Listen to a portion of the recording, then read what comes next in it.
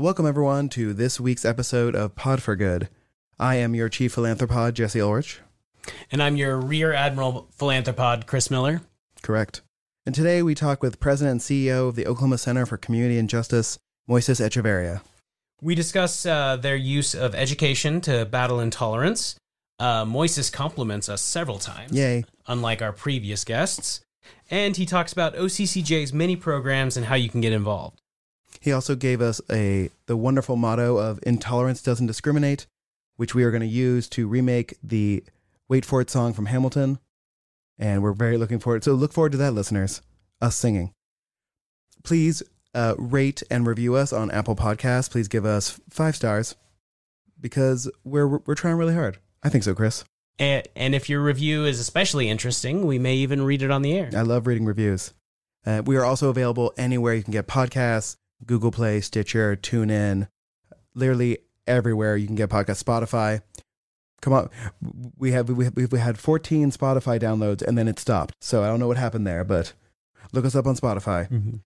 And whoever's in Maryland, we're glad to have you as a listener. Yes, we have many Maryland downloads and 1 Germany download. I wonder if it's the guy who stole my cell phone. We'll never know. Please, if you are interested in certain guests you would like us to interview or questions you'd like us to ask our guests, please email us at podsforgood@gmail.com. And otherwise, have a wonderful day. Enjoy.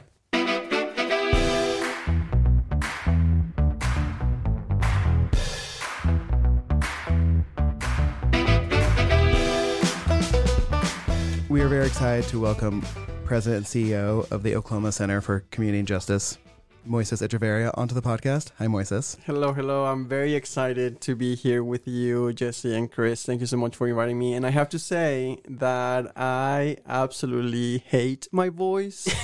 So I'm really curious how this is going to play out throughout the whole thing as I hear myself talk to you. It's very unsettling. It took me years to get over the hatred of my own voice, which, for our audience, if you're wondering why you sound different when you're recorded, it is because normally when you talk, you are also hearing your voice being vibrated from your jaw to your ear. So it's bassier. I remember watching a TED Talk, I think about that recently, and I was like, oh my gosh, that's why my voice sounds different to me, because everyone is hearing it through sound waves, and I'm not. Yeah, which is disturbing to think about. The way you hear your voice is not how other people are hearing your voice. That is weird. I've always hated how I sound on voicemails and stuff like that, so it's good. Now I know. Yeah. So we all learned something today. Well, I didn't really learn anything. I already knew it, but... And neither did Moises. So basically I learned something today. Chris learned something today. You're welcome. You're welcome, Chris. Thank you. Maybe... I'm sure at least one person out there that listens to this will have learned something too. Yeah, definitely. We hope so. If you are that one listener, please write in. Put it in your 5-star review in Apple Podcasts. Please review. Make me feel like I'm not alone. Yes. So the Oklahoma Center for Community and Justice. Can you, in like 30 seconds, explain to us what it does and what you do there? Yeah, so we provide trainings, workshops, projects that bring diverse people together to emphasize and promote respect and understanding for everyone. Our vision is to eliminate bias, bigotry, and racism. And so we know that our organization alone cannot achieve that vision. It requires all of us working together. And so we try to keep this vision at the forefront of people's minds. And so through the committees that we serve on and the task forces, etc., we strive to remind folks that we can be successful through inclusion when we learn how to leverage all of our differences. And, we've spoken about this before, but your view is that OCCJ serves the role of accomplishing all those amazing goals via education and not like direct advocacy. That's correct. Yeah, so we have learned over the years, and we've been around for 61 years, which just makes me, it's hard to imagine. But during our history, we have learned that we are really good at creating really meaningful educational experiences that allow people to do a lot of self-reflection and challenge their own preconceived notions in a way that helps them move forward in their journey towards being more inclusive. So we have learned that biases are start to develop and being acted upon when children are young. And so our programs that start in the second grade really help these participants to identify what those biases are and then expose them to different, not just the knowledge that they need to overcome them, because nowadays we know that you can have the findings of a study, and depending whatever your flavor or your persuasion politically, you can look at those findings and make whatever assumptions or just strengthen your own grounding. So we provide the education, but we also provide the opportunities for these individuals to really explore why those preconceived notions are and how they are founded or unfounded, and then being able to reshape those notions so that they can overcome them. Jesse's told me some amazing stories about the camp Yes. that you have. Can you talk a little bit about the purpose of the camp and a little bit about what it's like? Yeah. And then we can sing the song.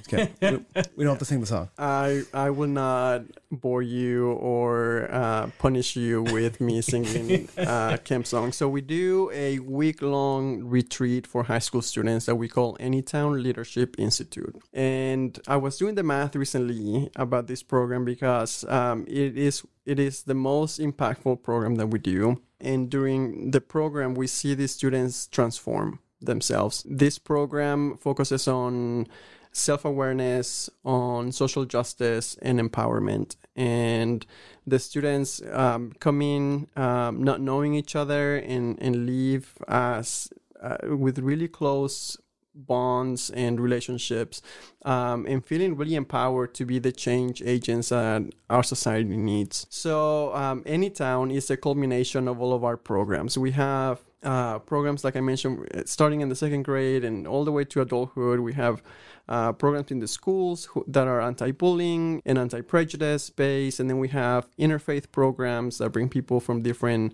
faith traditions together for respectful dialogue, and then all kinds of trainings. And so at Anytime, we put everything together for a whole week, over 100 hours, that the students are being trained or are in small group discussions or doing activities that promote respect and understanding for all. And the magic of Anytown, in my experience with the program, which I've been to the program for over 13 years, is that when you create this atmosphere of respect and understanding, and you're doing a lot of self-awareness, having students who are diverse, who challenge an individual's preconceived notions, is the key to making all of this work. So, for example, we had at this last summer, we had a large contingency of students who are refugees. And they've been in the States for about 4 or 5 years now, but they came here as refugees. And during one of the nights, they had the opportunity to share their story as in their journey of why they had to leave their country and how they were kind of temporary in a different country until they were able to come to the U.S. and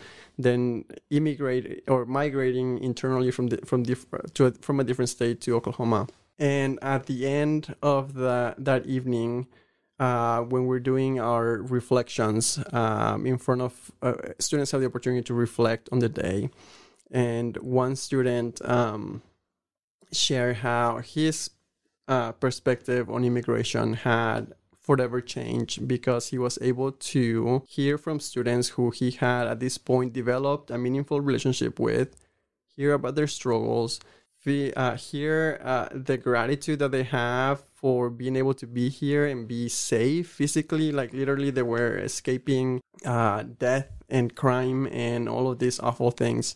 And so, through the written evaluations, we saw a lot more students who had kind of this mind change or shift in how they viewed immigration and perceived refugees that it was really touching for me to see how this student who had never in their own personal life had close interactions with someone who had to immigrate, and now have this increased appreciation for his own family and his own circumstances and the privilege that he holds, and also appreciation for those who have sacrificed and who are trying to make a better life for themselves in this country. When I went, it was called Camp Anytown, and now it's called the Anytown Leadership Institute. And I noticed that the difference between doing it in the late 90s and to now is that on top of socioeconomic and racial and religious prejudices and biases that people have, we started working on more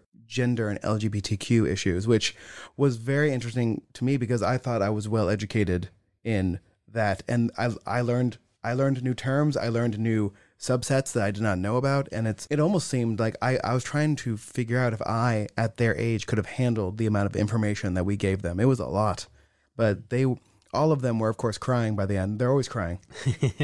And some of the advisors and counselors also crying. But it's really an amazing experience. Like they're so cynical on day one. They're also angry because we've taken their cell phones, which was not a problem in the late 90s. Yeah. And then literally 90% of them don't mention the cell phone again for the entire week. Which is really fascinating. You know, we are preparing to a proposal to do a session at a conference that is around race relations. But this year next year they're focusing on the use of technology in aiding race relations. This is the John Hope Franklin Symposium, it is. Yes, which I'm on that committee, so I'm like, wait, that sounds really familiar. And it's really fascinating because through our experience at Anytime, we have found that technology among teenagers takes away from building these meaningful relations. And so since cell phones were a thing, we do not allow cell phones to be used while the students are in the program for the whole 7 days. And I know that some parents, especially nowadays, would not send their student if they're not able to have access to their cell phones 24/7 because of, and I get it, safety and just reassurance. And for many students, this is the first time that they're leaving home for this long with being away from family.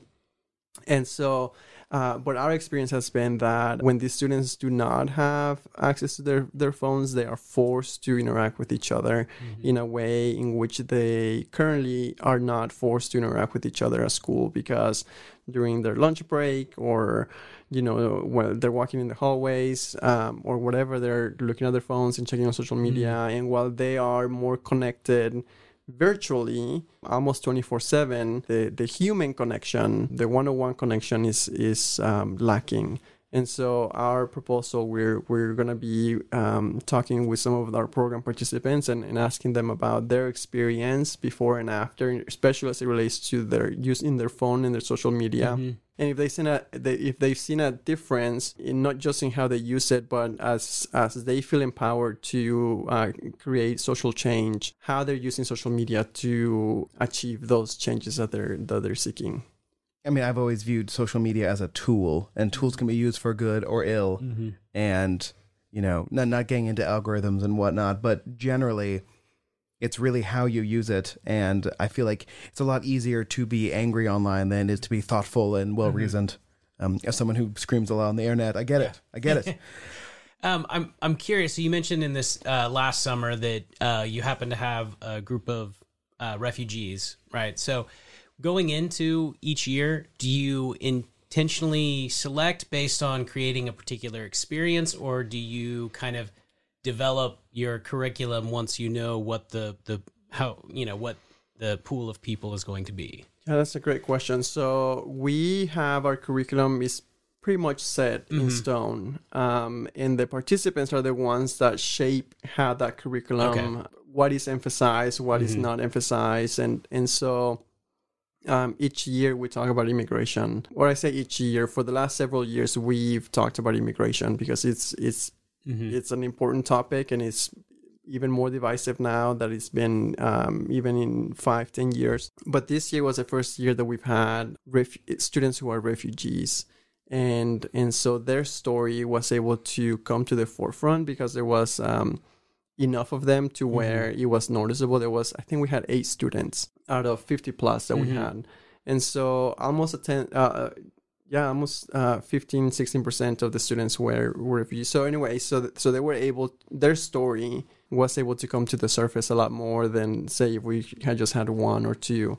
And so each year we see the same thing, depending on the student body who's there. And I will say that we are very intentional to always have diverse perspectives from our students. And we look at every aspect of diversity, from not just racial and ethnic, gender and gender identity, and rural versus urban, which now the recent research that shows that you can tell more about a person, how they're going to vote, kind of some of their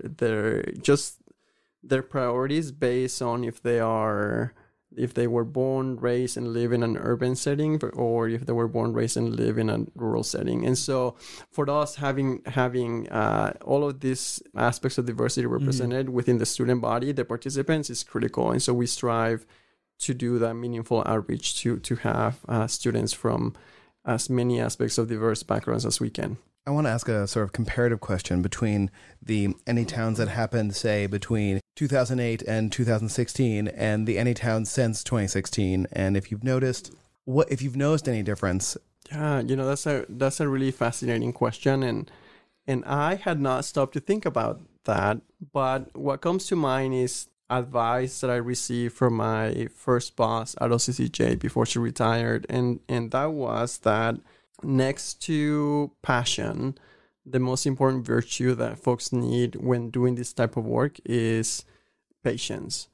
Because just when you feel like you're making 1 or 2 or maybe 3 steps forward in just making progress, something happens that makes you realize that, or you feel like you've taken 5-10 steps back. And that lesson, that advice has stuck with me, and I've seen it not just before and after 2016, but I've seen it every year throughout different events that happen, not just locally but nationally and worldwide. So with that said, I think that prior to 2016, I think maybe we felt a little bit more comfortable in starting to seeing how, as a nation, we're making progress, having elected the first African American president, and just some of the messages that were coming from his office towards inclusion and acceptance, and the steps forward towards equality in the military, and all of these wonderful things. And so for me, I guess I was reminded of how fragile all of those things are. And I've been reminded, not just since then, but even before, that racism is alive and well. And which brings me to I've been thinking a lot about the work that OCCJ does and how it differs from the work that other social justice advocates and organizations do. And you were kind of asking this with one of your first questions, which was how OCCJ tackles social justice through education and not through advocacy. And so in recent years, I've seen more emphasis on social justice advocates on addressing systemic oppression, and on focusing on our energy on changing policy that's going to have impact on the largest amount of people possible. And that is very true, and that is very needed. And I know that I'm personally active in different causes for policy change advocacy of causes that I care about. But what we, I think, sometimes forget is that systems of oppression, or just systems in general, are created by and maintained by people. And that while policy will have impact on the largest amount of people, the person who is a bigot before a policy is enacted that creates more equity will be a bigot the day after the policy is enacted. And that's why I feel like the work of OCCJ and many other organizations is so important, is helping that person, is helping all of us really with all of our baggage and our perspectives and our biases, wherever we are, helping us have the experiences that will allow us to overcome those biases and those prejudices and whatever, whatever things that we've inherited from our parents and our teachers and things that are not promote equity.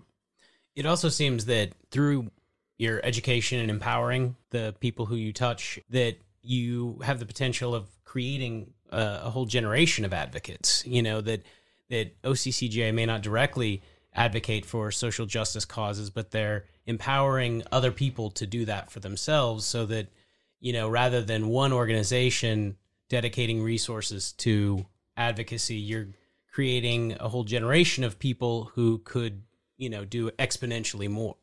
Yeah, advocacy means a lot of things to a lot of different people. Mm-hmm. And the way that OCCJ does advocacy is just that, is that we empower individuals to advocate for themselves, their families, and their communities, and connecting them to the resources and to the organizations who are doing the policy change work and the advocacy at the state capitol or at the with the policy makers. So that is our approach to advocacy, is to empower and connect individuals to advocate for themselves. What's the most difficult bias that you're tackling now? I was just going to ask that. I was like, which one is the worst right now? Yeah. Either the most difficult to address or the most pervasive. I think that intolerance doesn't discriminate, if you will. We have people in every It's actually a really good tagline. Issue, like yeah, and in every side or in every part of the spectrum on any one issue who are intolerant of the people on the other side. And unfortunately, I feel like there's not a lot of people, well, how can I say this? I feel like there's not enough of us who are wanting to collaborate and to bring people to the middle, who are doing that boldly and loudly. Usually we have people on the extremes who are taking the mic and who are giving the spotlight and who are pulling us on either direction. And sometimes we see a lot of intolerance from both ends of whatever argument. So when you ask what is the most critical thing that I'm facing, I feel like the most critical thing that I'm facing is those individuals who feel their cause and their purpose and their opinion is the right answer for everyone and are not willing to look at the other side and understand how, while that perspective might be the best thing for them, that is not the best thing for somebody else because of whatever reasons. And so whenever people just pull up all of these walls and are not willing to do that process of trying to put themselves in the shoes of somebody else and understand that perspective, then it takes a lot more for me and for the programs that we do to get people to make steps forward when they're not willing to even understand how their perspective might not be the best perspective for everyone. Do you find that you said intolerance doesn't discriminate? In my experience, like studying anti-Semitism for long periods of time, what it seems like is people just there's a group of people who like hating other people, and who that hate is aimed at is sort of it has cycles, right? Like the guy who shot up the synagogue in Pittsburgh, right, was mad about a Jewish organization that helps immigrants, right? So he was really mad at immigrants, right? But he couldn't shoot them, so he shot Jews. And I feel like it bounces back and forth. Like there are discriminated groups that don't like each other, but usually someone who hates immigrants usually will also hate LGBTQ people, Jews, African Americans. Like it's just like whatever is bothering them at that moment is where they're going to target their hate. Sure. And so I will add to your comment that, yes, that person hated immigrants or may have hated immigrants and they attacked that group of individuals because of that. But I will also say that for whatever reason, and I'm not sure why, but this awful lie of anti-Semitic sentiment has been so disgustingly embedded in so many individuals around the world, and it doesn't make any sense to me. I don't understand why, but it has. And so I think that it's not only the dislike or the disapproval of the causes that these individuals are doing, but it's also all this hate that has been embedded or that was embedded in this person because of religion. I actually forgot what the original question was. We were trying to say, like, what's the hot hatred right now, I guess is what we were trying to ask. Like, is it hatred against brown immigrants? Is it, anti-Semitism? Is it anti-LGBTQ? Who's under attack the most right now, I guess? It seems like anti-trans seems to be the new hotness, but yeah. Yeah, so when I think about the biggest issues, forms of systemic oppression that are plaguing us, racism, sexism, homophobia, xenophobia, classism, I mean, all of those things are still very active. And what's funny about those things is that, again, they're systems of oppression, but they're maintained by individuals. Mm-hmm. In some of our programs, we teach about the ladder of oppression. And basically what we teach is that, genocide, or one of the most awful crimes against humanity that can take place, doesn't start immediately. Like, you start with dehumanizing other people, and you dehumanize people by saying jokes about them, otherizing them, and just ostracizing them. And so it starts very simple and innocent and, an off-color joke that people hear, and even if they feel uncomfortable, they may laugh, or they may not feel comfortable enough to say something against that joke. And it escalates to, discrimination and acts of violence against individuals and against group of people, and then it can lead to atrocities. So with that said, to me, all of this, the systems that I mentioned, racism, sexism, homophobia, xenophobia, are still plaguing us. And it's so easy to scapegoat. There's some loud voices who want to be able to point the finger and say all of our problems are based because of this or that, and it's not true. Problems are complex. They require complex answers, and so just easily pointing fingers and blaming someone, it's not the right thing to do. Well, especially when it comes to immigration, the facts show how helpful immigrants are to our economy. And it's amazing that people are still able to find fear in that. Like, they pay taxes at a higher rate than American-born citizens. They bring new businesses. It's just, it's one of those things where you're right. Most problems are complex. Right? When it comes to immigration, we actually know what happens when we cut off immigration. It also leads to another problem, which I feel like every time America starts cutting off immigration, we become more xenophobic as a result, because we start to define ourselves as who we individually are and not who we are collectively as a country. Well, and speaking of complex, I'm curious what kind of work you do with intersectionality, because that's when things get very complicated, when people are rarely one identity. So when you're talking about how people interact in the world under multiple identities, maybe a particular race, particular gender identity, and when you bring that together, they not only deal sometimes with exponentially more oppression, but sometimes they deal with discrimination within their own groups. Yeah, so I think intersectionality, to me and at OCCJ, is the key of how we target all of our educational programs, because of the very reason that you just said. I also feel like intersectionality, when it comes to empowerment, is what allows individuals to understand that, yes, they may have an identity that is oppressed systemically, but they also have an identity or multiple identities that have privilege. We are able to identify and discover ways in which to use our identities of privilege to advocate for ourselves.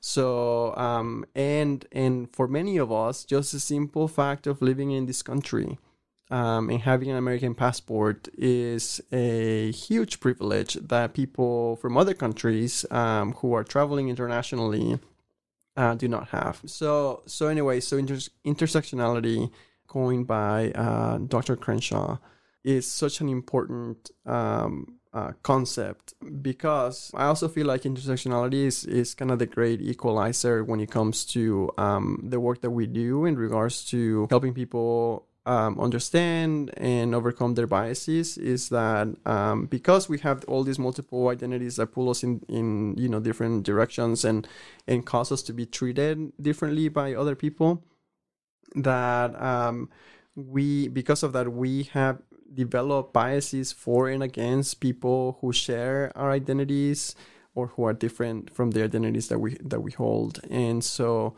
when we look at intersectionality in our work, we're able to help people understand, generally speaking, people with these identities of privilege will develop biases for or against these other identities, and so on and so forth. And it also really brings a really important concept of identity and oppression, which is the internalized oppression. And so while an individual may have identities that are historically have been oppressed, because of that, they may have internalized that oppression, and they may be struggling with some self-loathing, if you will, for lack of a better word, because they keep hearing all these messages about people who hold that one identity that are negative.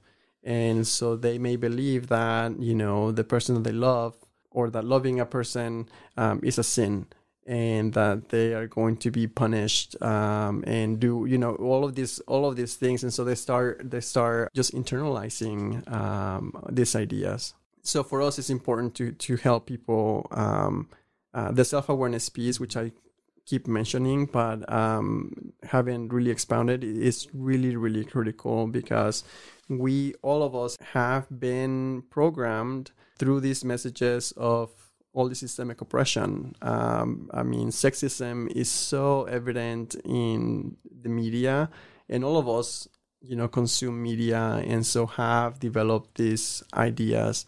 And so we have to do that self-awareness of what are the things that I have, that I am actually acting on, that are incorrect. When talking about intersectionality, it's hard not to get people.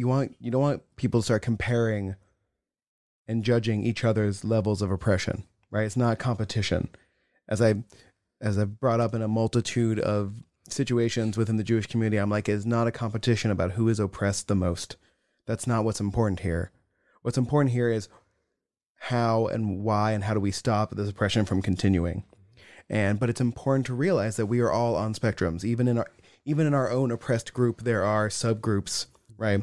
Like trying to explain to someone that when talking about sexism, there is a spectrum, and a woman who's a person of color versus a white woman are going to both be oppressed, but in different ways and different strengths throughout their lives, right? And that is hard for people to sort of wrap their heads around, because especially if you viewed yourself as an oppressed class as what you are, you want to think that someone who is very similar to you but slightly different would be at the same level, right? But you don't want to make it a competition, but you have to understand, like, no one can see someone else's oppression in real time. It's impossible. You can see your own, and that's it.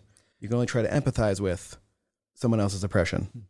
And on the flip side, Moises, you kind of talked a little bit about, and it's something our first guest of the podcast, Marcia Bruno Todd, talks about, is that it is incumbent on all of us that when we have privilege in some sort of setting, that we use that and we understand that privilege, and we use that to help those that don't have the privilege.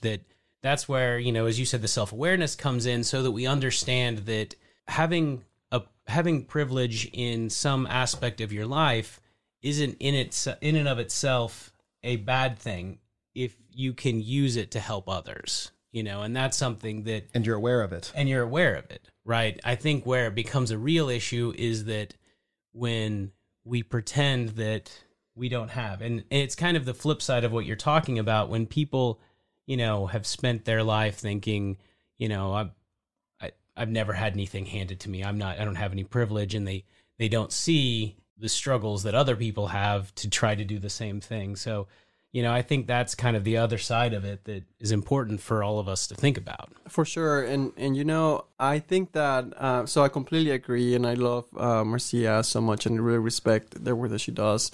And for all of us with our privilege, we don't have to take the spotlight, if you will, on advocacy or creating change. And I think about how there's so many different things that all of us can do. And I think of, for example, the two of you who are using your resources and your expertise in creating this podcast and really amplifying the voices of people who otherwise, or the messages that otherwise would not, get the exposure that they should. And so there's a lot of really creative ways for people to stay engaged and to be part of the struggle without being the face of a cause and, spending every waking hour just fighting the good fight. There's a lot of ways, and I feel like in the most simple forms, supporting organizations and causes financially that we care about.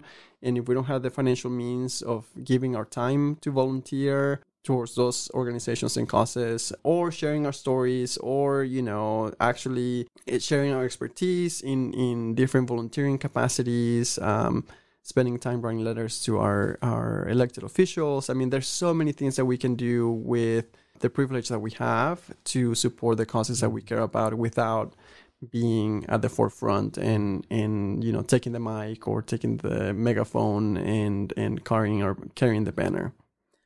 How can people specifically do that for OCCJ? We rely on volunteers to help us achieve our mission and with partners. I am very excited that in recent years, in the Tulsa area, there has been a lot more emphasis and talk on the business case for inclusion, or on having diverse boards for organizations.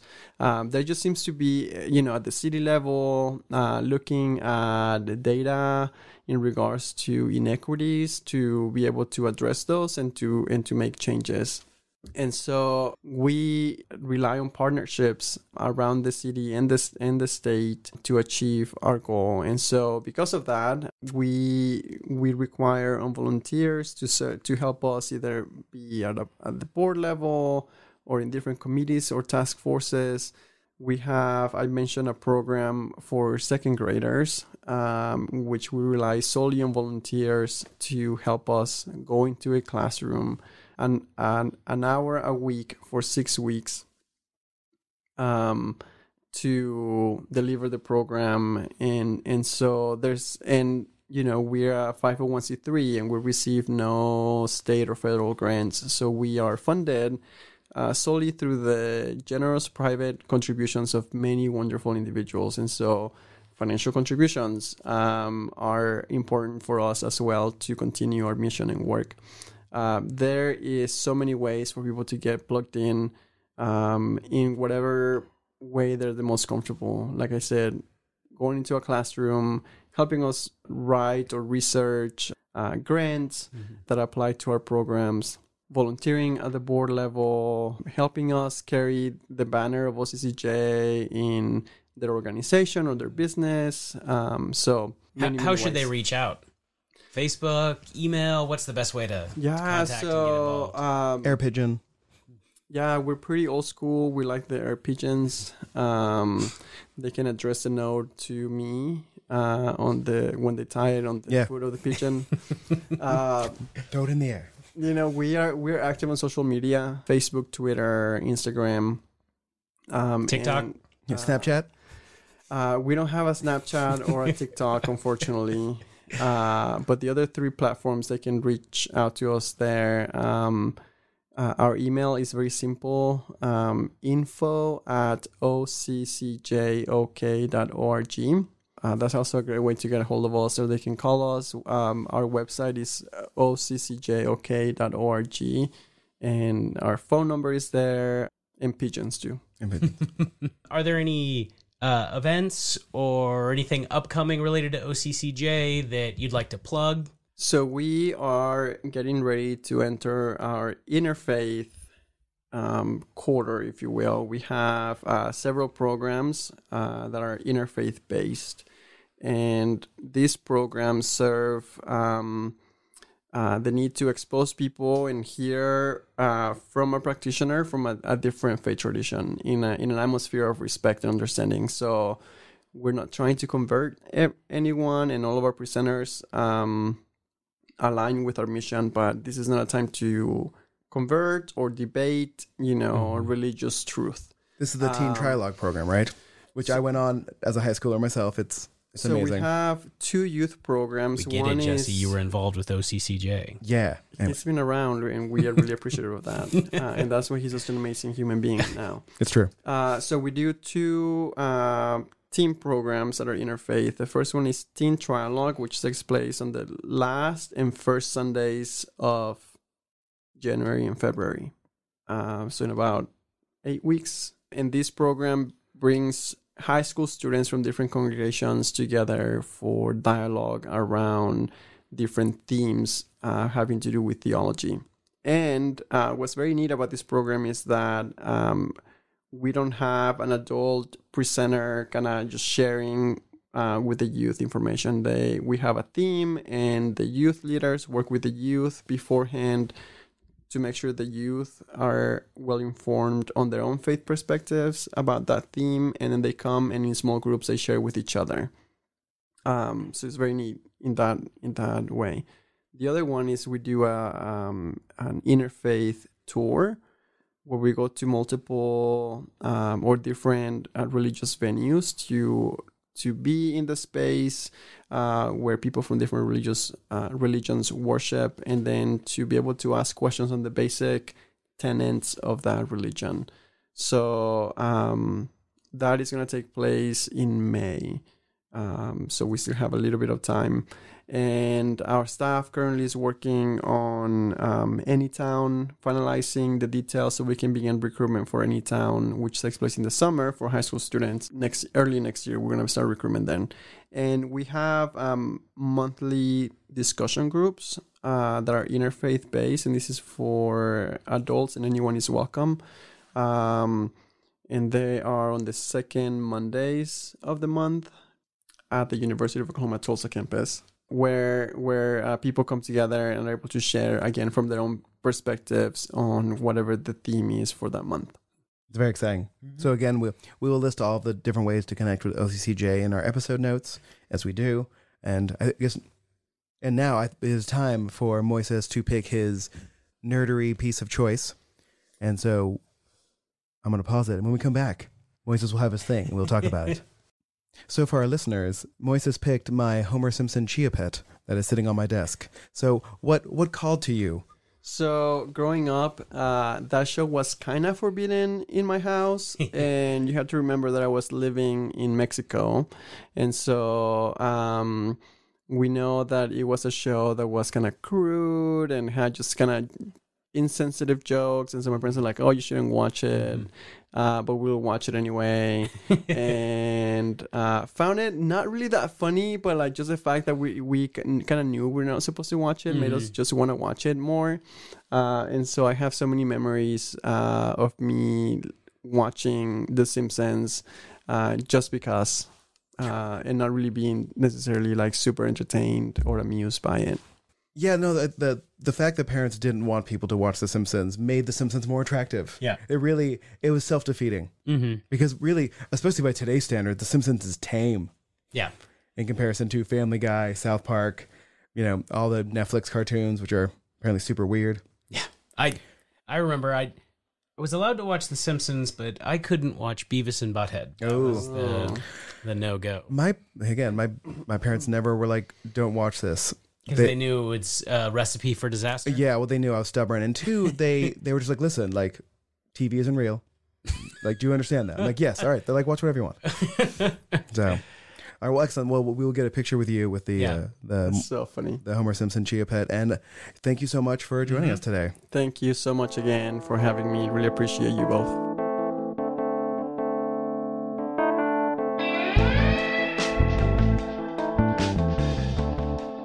Thank you all for listening. I hope you all enjoyed our conversation with Moises.